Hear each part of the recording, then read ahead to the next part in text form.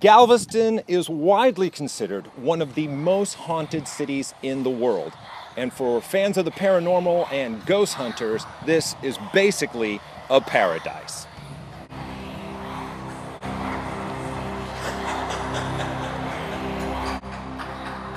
According to what people have seen here, in a block radius of Galveston, you can walk and find at least one ghost story. Most places you can find many ghost stories.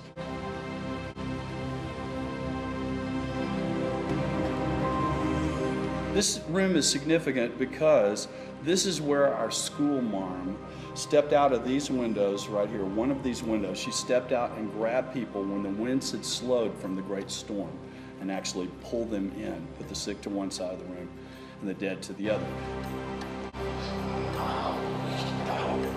Whether you're a hardcore believer or a card-carrying skeptic, everybody loves a good ghost story, and that's something that Dash has an endless supply of.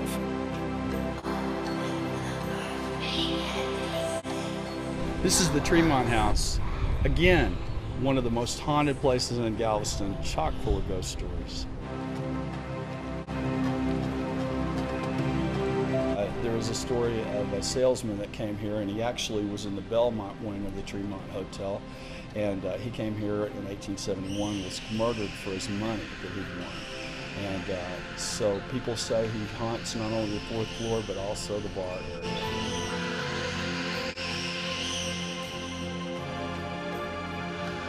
So if checking out some of Galveston's undead history sounds like something you might want to do, give Dash a call, take the tour, you never know. You may have an otherworldly good time.